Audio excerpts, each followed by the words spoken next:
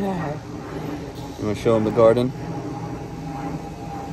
We got in the ground late this year, so we're catching up, but everything got planted a couple weeks ago, and the only thing we did transplants on this year was tomatoes, because you have a very short time in Texas here for tomatoes, but I'll show you what we got. So 2 different types of peppers.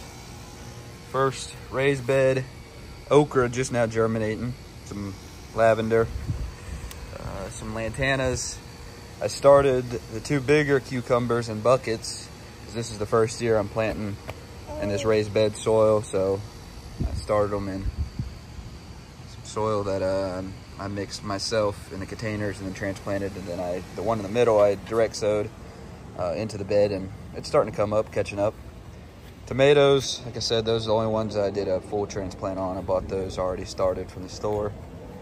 Started another cucumber over here, another pepper, I think that's bell peppers.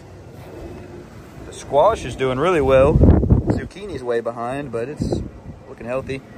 Some marigold, more lantana, just to try to bring in some pollinators. And all my green beans starting to pop up, so should be a good year.